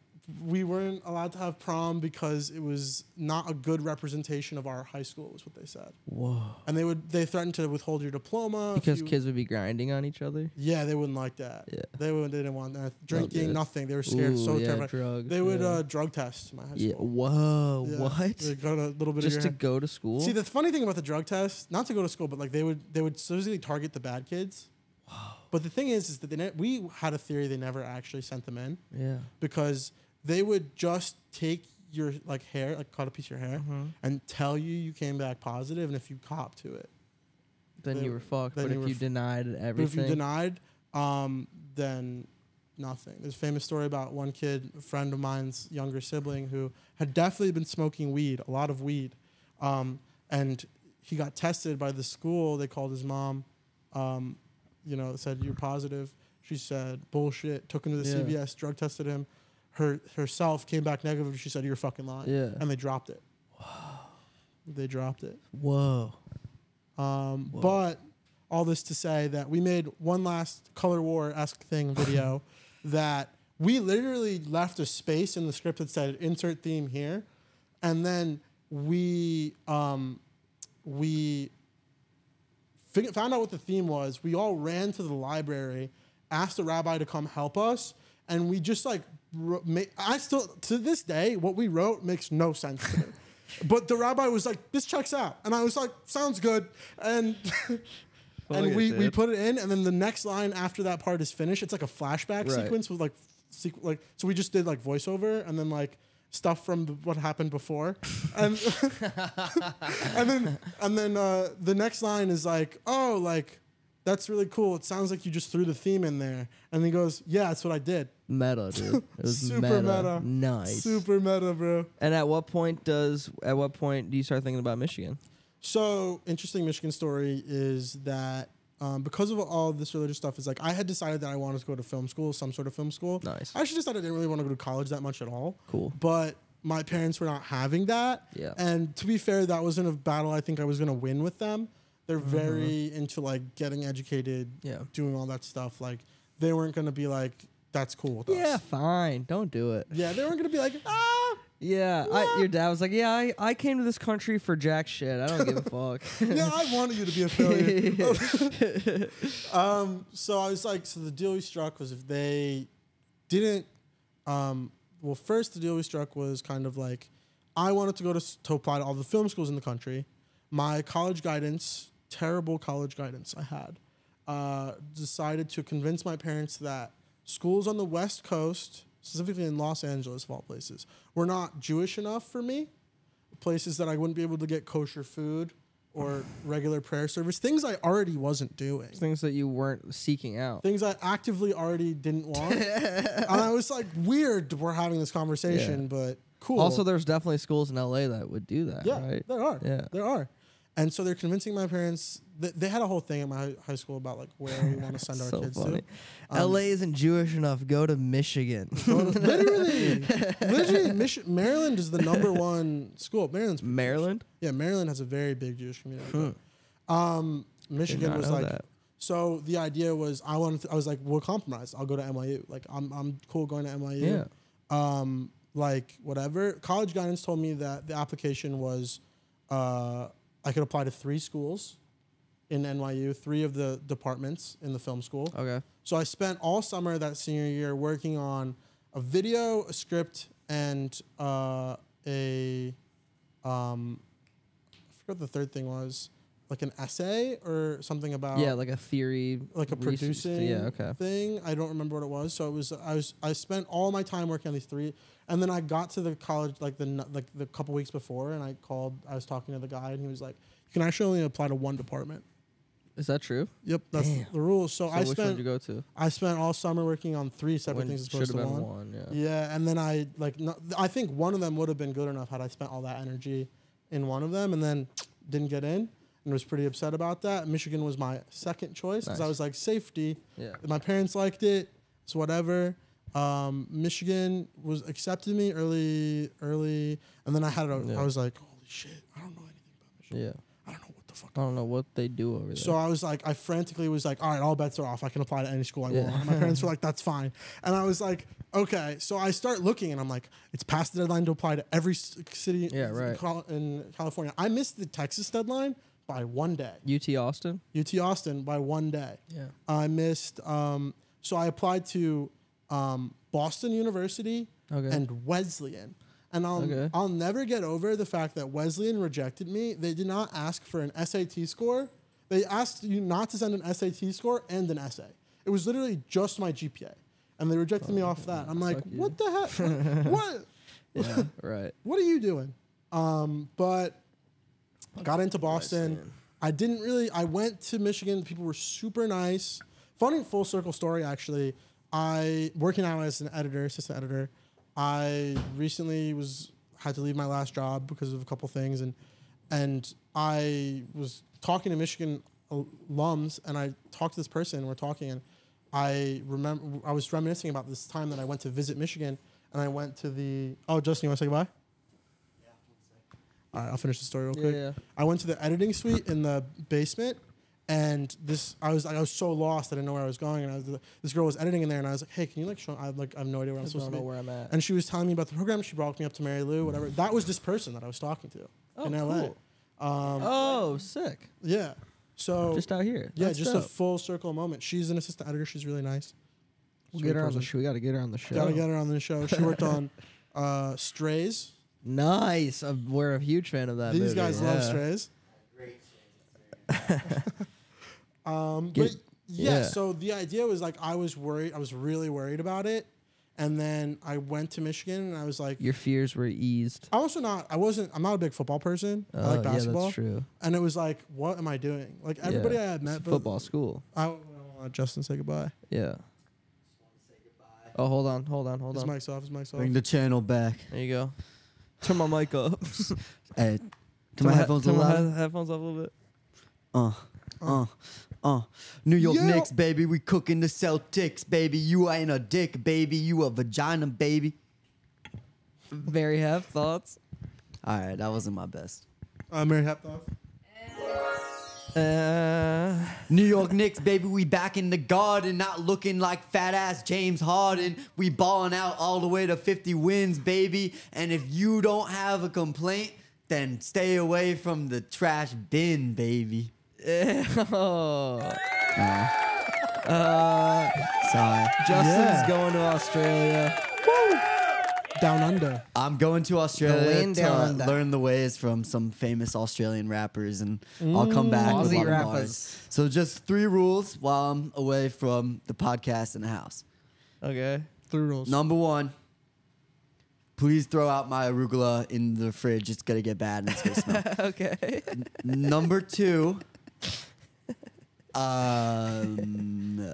don't have too much fun without me. Okay. All right, that's fair. And number 3, don't let anyone sleep or have sex in my bed. What about I'm the Burko? only person who What is about- not allowed to have sex in my bed. What about nice? What about Burko? Burko, he can. You gonna let Burko sleep in your bed? I'm not gonna let him sleep in my bed, but you know if it happens, and I happens, get some Burko smell on my. On your This is sheets? Ben's friend, my roommate Ben's I think friend. I'm gonna put him on the podcast. That's awesome. That's funny. So you'll have to ask him on the spot. You'll have to be my covert agent yeah. and see if he slept I'm in my gonna just bed. I'm just gonna try to convince him to sleep in your bed. Nah, I already took like 18 different angles of my bed and everything in my room. So if anything has moved, I'm gonna know about I'm gonna go in there and move so many things. I'm gonna do some crazy shit in your room, man. it. Like what? Like, I'm gonna get real comfortable in there. Oh yeah. Yeah. If I find a stick of butter under the bed, I'm gonna get freaking mad. I can't wait for Charlie to have such a big new Oh, room. I'm gonna Oh, I let hope Charlie so. go crazy. I love Char. in your Char can room. do whatever she wants. Char can do whatever she wants. Are you going to the airport right now? I'm gonna get some grub. Mm. Then probably gonna cry about the Knicks for a few hours, assuming they lose this game, and then gonna go in the airport. We're a second half team. I've been saying. I don't know about all that, man. It's a long season, man. We're a team. It's a long That's for season. sure. It's That's a for long. sure. It's a long season. Hey, look, I'm actually, I'm not going to Australia anymore. Flying out Why? to the Garden. I'm gonna be traveling with the team next few weeks. Oh, To yeah? do what? In what capacity? Team I'm rapper. gonna be the starting center Team now. rapper. I'm team They're- rapper and starting center. They're changing you out for Mitch. Yeah, they wanted a Jew under center. All right, man. Get out of here. All right, bye everyone. Have fun, man. Please have safe travels. Safe travels. I safe will. travels. Have a shrimp on the Barbie for each of us. A shrimp on the baby. Oh, a shrimp on the baby, love. Do me a favor. Do me a favor and Not Australian at all. just do me a favor. And as soon as you get there, just confuse things about New Zealand with Australia. I want to see how people react to that. He's confusing Britain with Australia. I'm gonna ask everyone if they like Taika Waititi. He's from here, right? You guys like our flag means death, yeah? Yeah. Bye, man. ya. Tell your parents I say hi and I love them. Oh, my shirt. How could I have left out my new shirt? Justin His got a new new shirt. Big Amazon package of a new shirt. What? Ooh. Well, we kind of have to wait for you to Yeah. leave. Kind of. Get out of here. You're all good, Get outta man. here. Have fun. Have safe travels. Miss you. Bye. Well, there goes Justin. Yeah. We love Justin. Yep. Friend of the show. Friend of the show. Ooh. Hitting it. Where were we at? We were coming to Michigan. Oh yeah, we're coming to Michigan. Okay, so important to note that I chose Michigan. Everyone was super nice on my visit. I was like, I think it would be better for me to come here, see what's up, see what's going on. If I don't like it, I can always transfer, do something, whatever. Mm-hmm. I don't think that ever really came into my mind that I might have. I think I might have if things had went differently and just life things. But I think I got pretty entrenched in Michigan pretty quickly. You put down roots. And then also COVID happened really quickly. So it was like fucked everything up. By the time I was like outside of COVID, I'm like, there's 1 year left. I'm not gonna not finish it out here. Yeah, and like while I was in COVID too, I was like, there's nothing else to do right now but get a degree. Yeah. So it's like anywhere else I go will be more or less the same as this. And also I had a girlfriend at the time that it was like a whole thing. So it's like, like where am I going? Where am I going? But I will say coming to Michigan was a big shock for me just because on the one hand, like let's keep in mind here, to this point, the amount of non-Jewish friends I had growing up was close to zero. I would say I had one or two when I was really young. Yeah. Don't remember who they are. Have never kept in touch with them. I had a crazy relationship with a personal trainer as a child. What do you mean? Like not like crazy, like nothing happened. Yeah. Nothing happened. I'm actually surprised nothing happened. Me too, by the way you said it. So it was this dude who was like, his name was Hawk. Okay. Dwight Hawkins. God, it went by I was Hawk. an overweight child. Yes. Always. Still am overweight child. Mm-hmm. But I wanted to get into like being healthy, whatever. My parents were like, we'll get you a personal trainer. That seems like the way to do it. Which is wild. I was 12-year-old personal trainer named Hawk.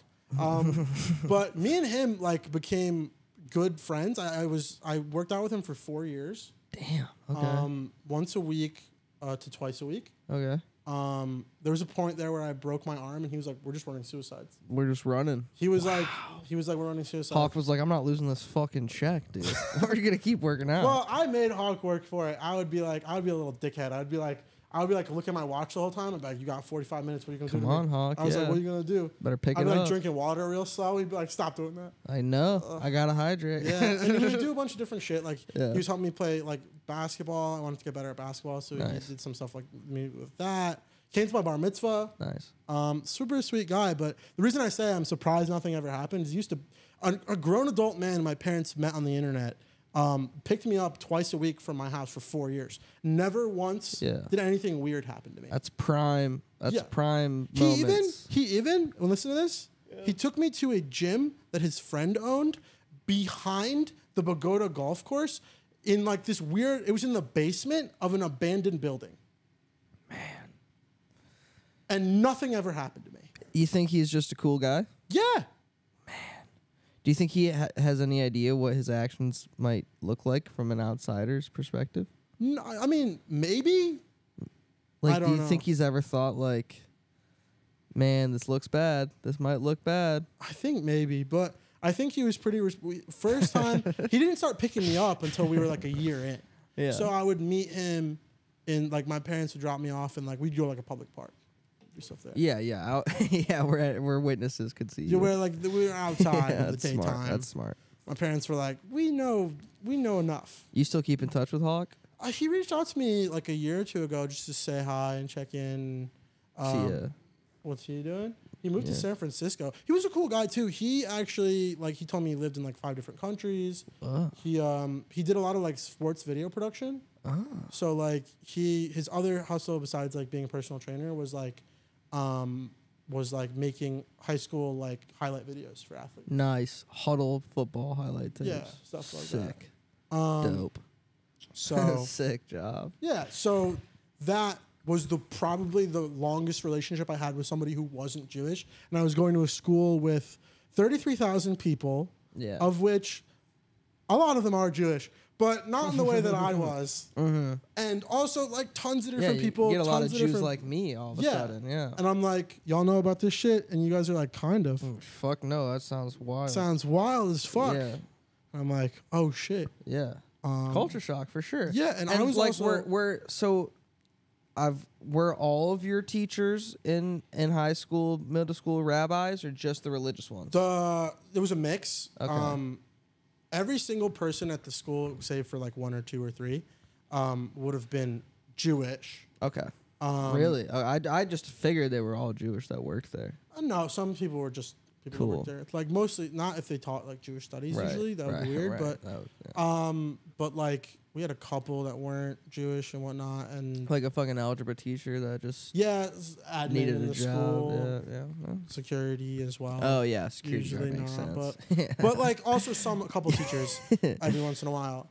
If all of the teachers were rabbis. Oh, so or just the religious. All the religious studies are rabbis. Every once in a while, they would cross over and do like an English. Okay. Such a sort of thing sometimes. Mostly not though. Mostly it was pretty separate. But that meant that because we were dual curriculum, my entire childhood, K through 12. K through 12 was dual curriculum. It meant that half of my teachers were rabbis. So there were always rabbis. Right.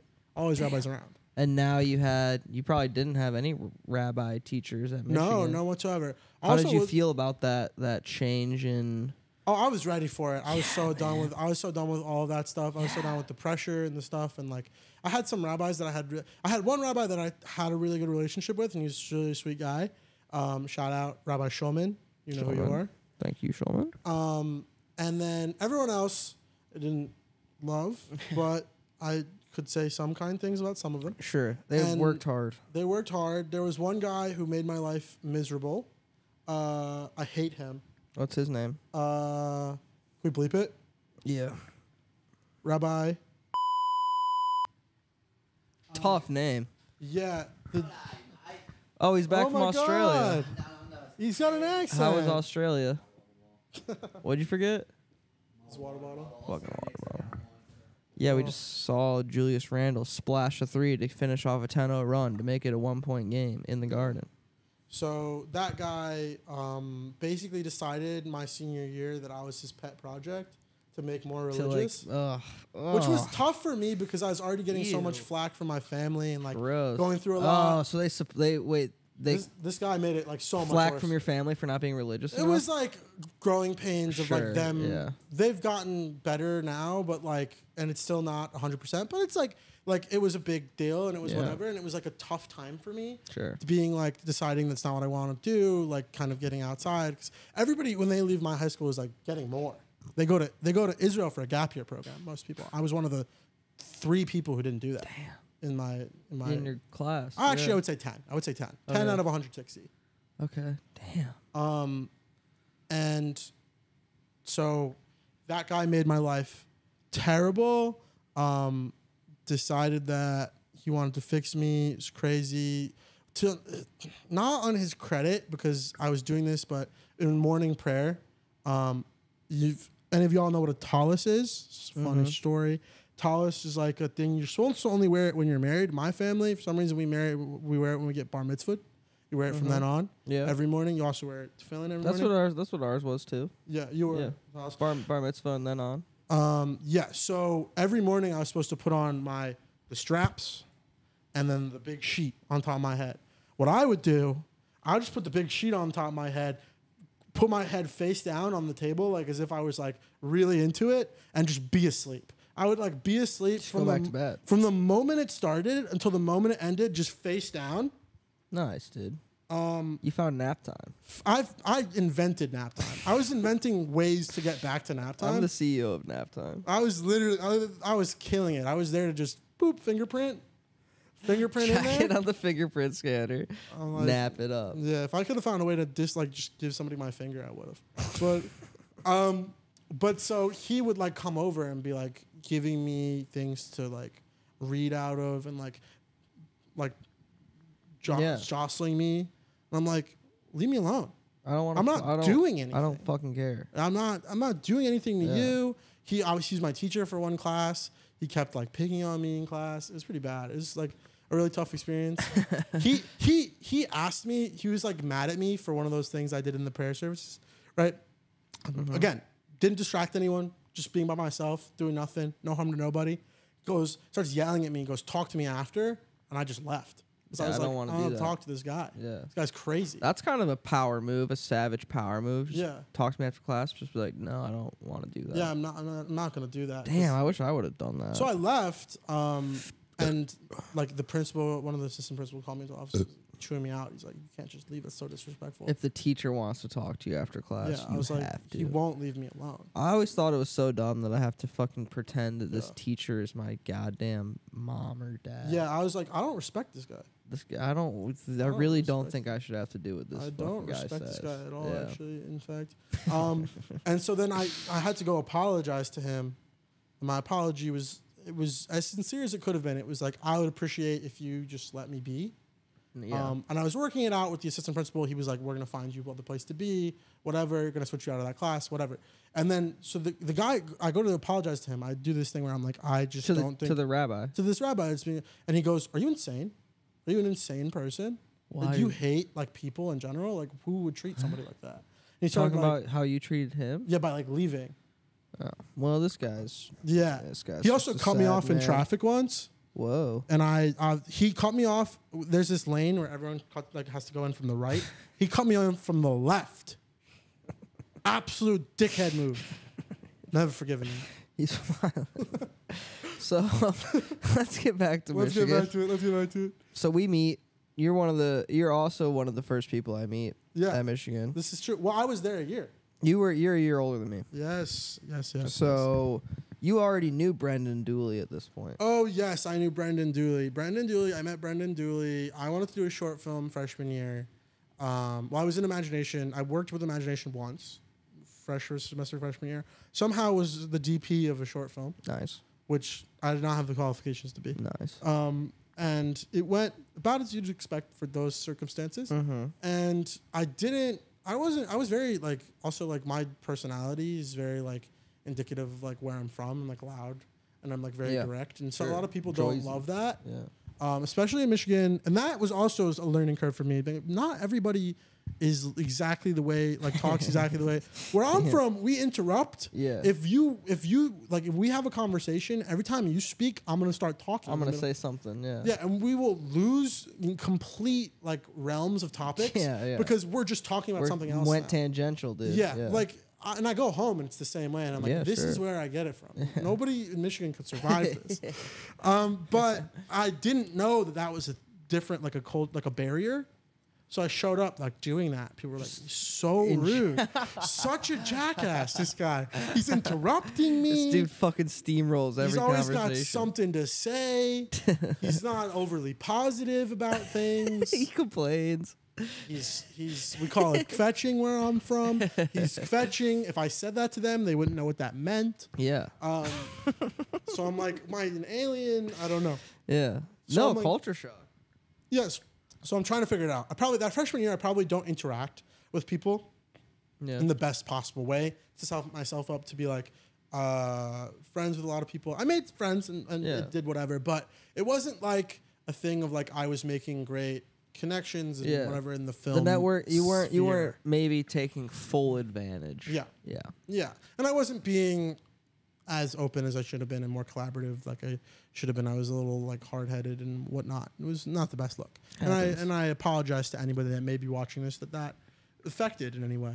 But I met Inesh and Trey.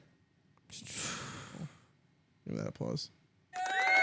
And Inesh and Trey at the Imagination crew call, I believe. No. At the Imagination mass meeting, I met Wow, your freshman year? Yes. Wow. And I met Andrew Armstrong on the set of that short film that we did for Imagination. And wasn't Ryan Duggan in that? So we did the second semester. We started a short film that never got finished, that was not very good, that probably will never be finished because I've lost all the footage since. Yeah. But it was a like 20-minute thing called Resident Apparition, which Could have used a couple more drafts of the script. Sounds kind of bad. Yeah, It was pretty bad. It was about a RA that was a ghost. Wasn't good. Wasn't good. But to be fair, who wrote it? I did. I shouldn't say that. And Einish did. Me and Einish wrote it together. It was probably bad. It was not good. It was not good. President apparition. It was not good at all.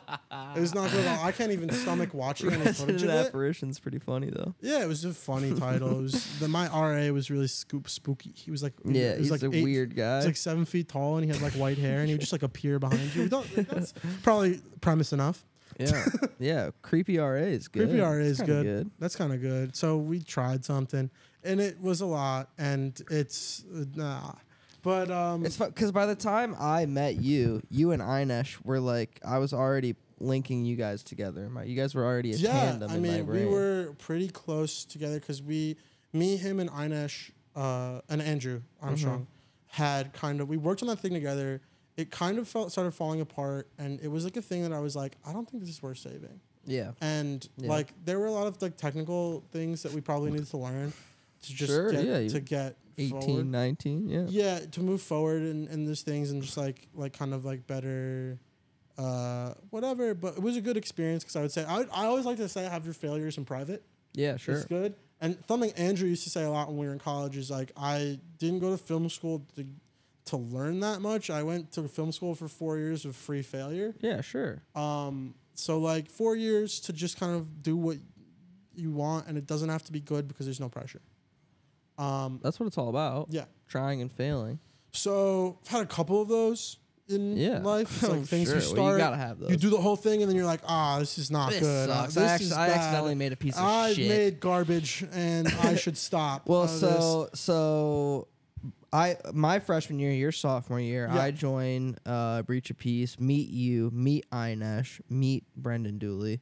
Yeah, so I knew Brendan. The whole thing back to Brendan is that I met Brendan. He was one of the main characters, Ryan Duggan, of this apartment, one of the other main characters in that. Yeah. But Brendan Dooley, me and Einish went to a bunch of improv things, and we're just like, if anybody wants to be in the short film, we don't want to do auditions because we don't know anybody. We just want to have our friends that we know. We just want to meet somebody who's funny. Yeah, I think they can just do it. Do it. So we went to this one thing that was like... And you chose Ryan Duggan? No, Ryan Duggan was Andrew's friend.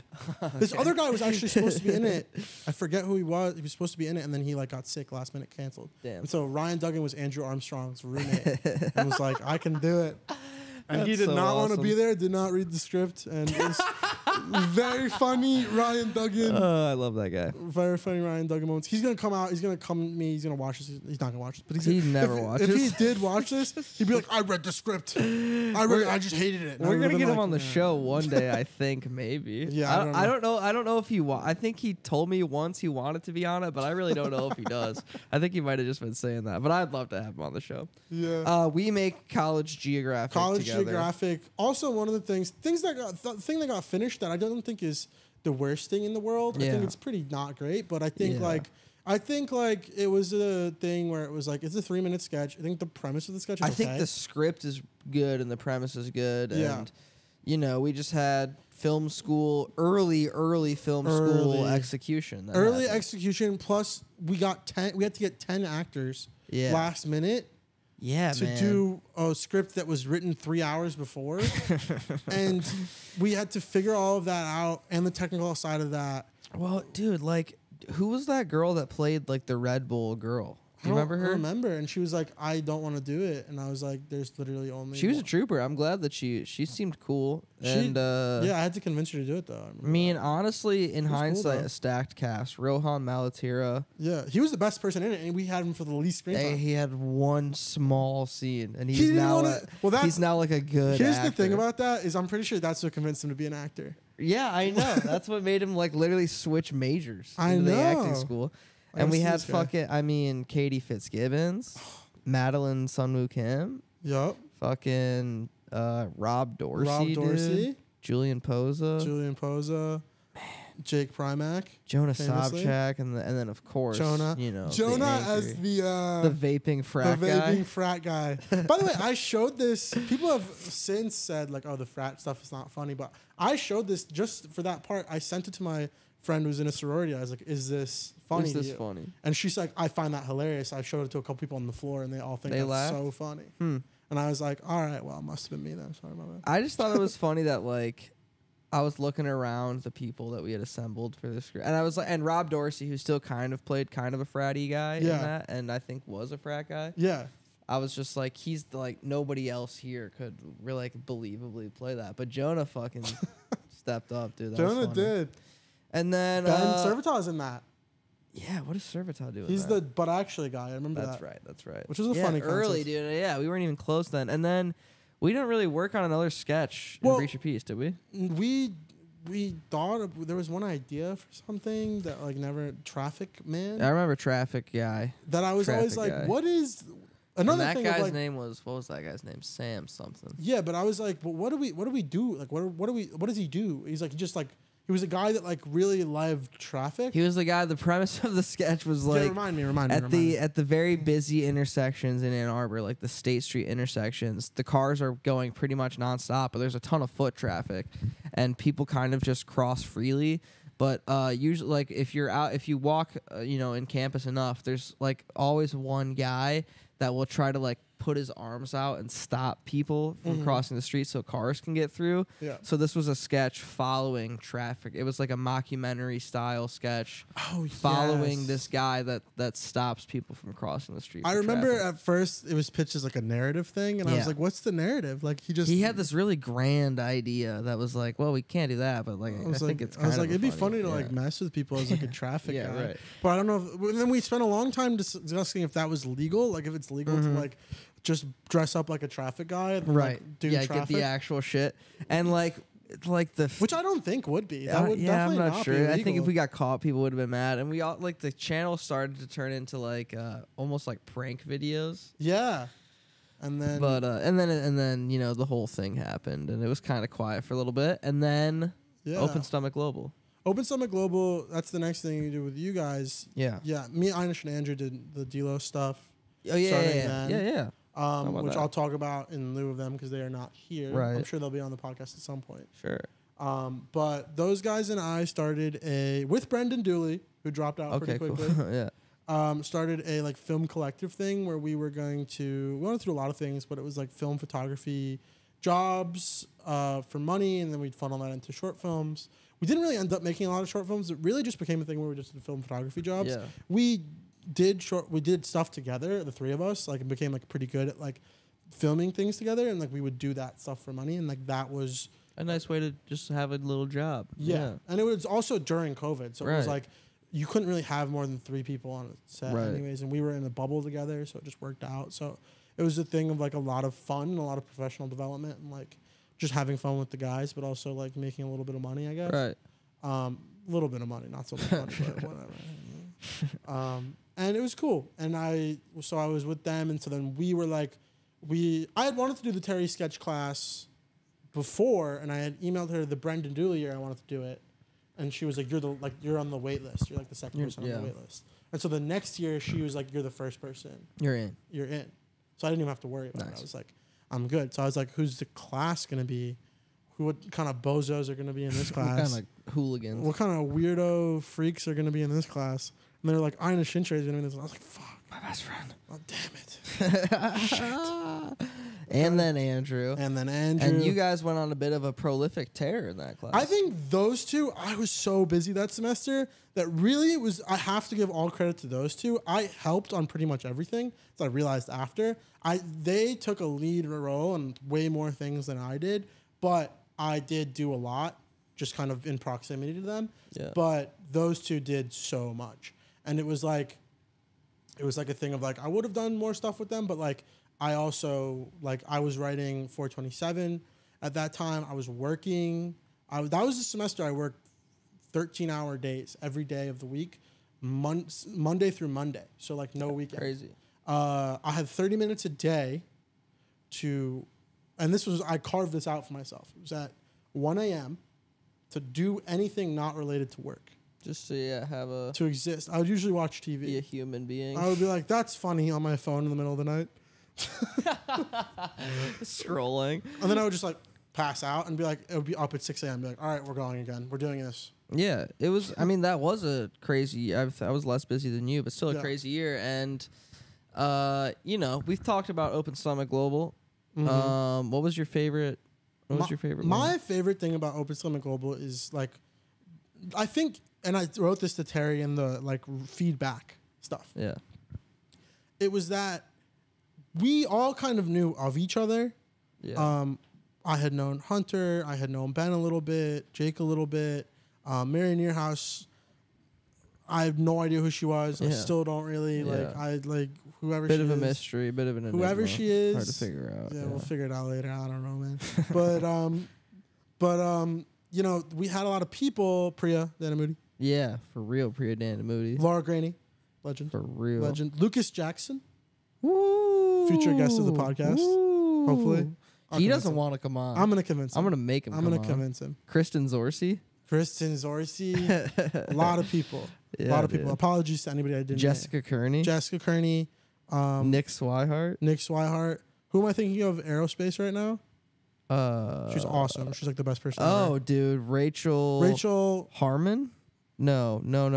Byram. Rachel Byram. One of the best. Legend. Rachel Byram is awesome. Rachel Byram, awesome. I'm so sorry. Griffin James. Griffin Rocky James. That's a lot of people. Man, I think that's pretty much everybody. everybody. I'm forgetting Ryan somebody. Duggan. Ryan Duggan. Gotta say.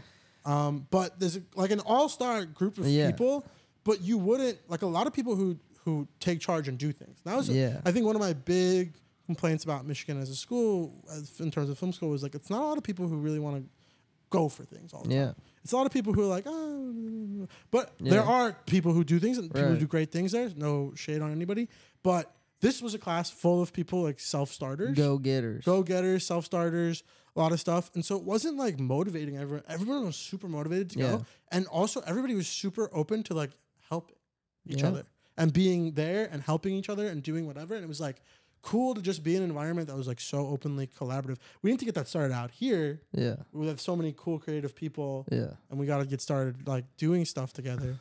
I wish we didn't have to have jobs. Dude. I know it sucks. I don't have one, but it would be so sick. That reminds me. I need to pull a Mary Nearhouse and come on this podcast, and next week I get a job. That's like that might happen. That needs to happen. If that happens, I'll feel so sick. That'd be great. All right, live viewers at home.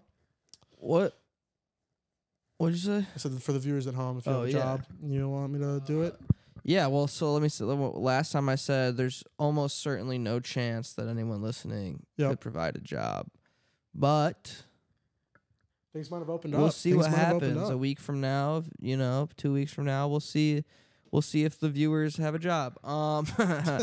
That was fun. And then before you leave, we make so we did Open Summit Global. Hunter, you did your Type 5, my favorite moment of that year. Honestly. I did do I made my glorious return to stand-up comedy. This was an insane moment for me, mostly because I had started this bit about how Hunter was going to do a Type 5 at the opening premiere of this sketch show, not knowing in any way, shape, or form that he had done stand-up comedy before. I did it as a bit, and other people championed it. Yeah. And we started and we got him to do it, and he was getting up there, and I was like, he's going up there, and I was like, holy shit, what am I making him do? There's like 50 people here. There was more than that, I think. Yeah, there was probably like 100 people there. 75, 100 people. I worked at that Michigan theater. That theater holds 92, and we sold out. Yeah, probably. So 92 people 92 people there. And I had done stand-up, I think, twice before that. Yeah, and you got up there, I was freaking out. I was like, holy shit. He tells his first joke, and it's good, and I'm like, what? Yeah. And then I was even more freaking out, because I was like, is he just naturally good at stand-up? Because I was like, he's never done this? And then I went up to you afterwards, and I was like, that's crazy. You just did that for the first time. You go, no, it wasn't. And I was like, oh.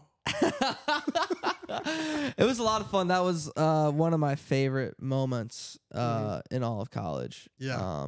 So cool. And that to me was like, it felt like we were back. Like fucking, basically 100 of my friends and family were in a theater to see shit that we made. It really felt like goofy ass shit that we made. It really felt like we were fucking back, which was awesome. And then summer and everyone, all of my friends that I had just made, like coming out of COVID, like I had a few friends that I knew from freshman year and like even from before college that I was hanging out with. Yeah. And then coming out of COVID, like I finally made these cool film friends, and then like over half of them left. Yeah, and we had a lot of fun, like, because we all became friends. Yeah, we started hanging out a lot. Open Summit Global. We had the night with the fireworks. Yeah, hilarious. we started using Inesh had a basement that his roommates didn't mind if we just went there and were degenerate in. But it didn't fucking stop us. I lived at that house. I was there before Inesh got there, and after I was hanging out there. I did laundry there. I was there all the time. Right.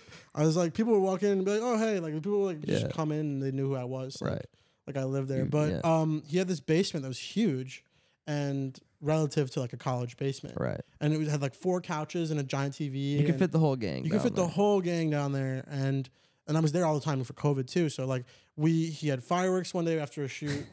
We like went out, and there might have been a little drinking involved, and a little bit of setting off fireworks involved. Yeah, usually. Yeah, that's kind of what happens. And then the police showed up. Very fun stories. The police showed up, and they were like, "Hey, They rolled up, they were pulled down the window.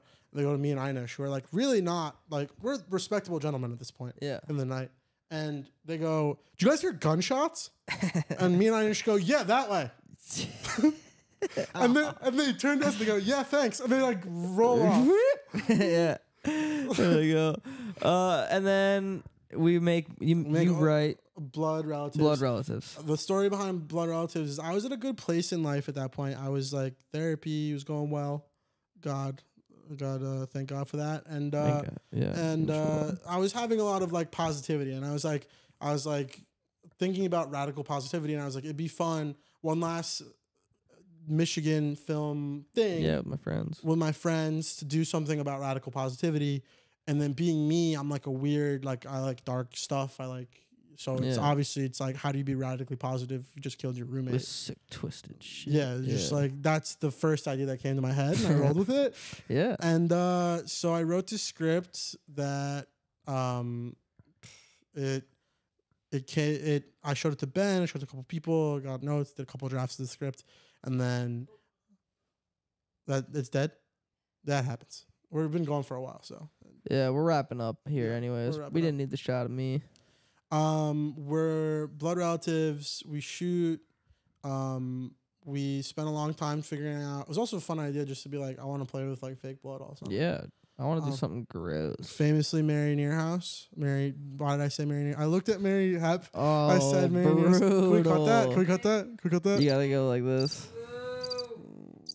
Oh, I hit the wrong one. That Sorry. one kind of felt right, though. Mary Vincentia. Mary Nearhouse had no part in Blood Relatives. None whatsoever. Was fucking. Who is she? What? She donned the blood. Oh, that's true. For like a second. She was complaining about it the whole time. Mary Hep made the blood. Mary Hep made the blood. Mary Hep DP'd the short film.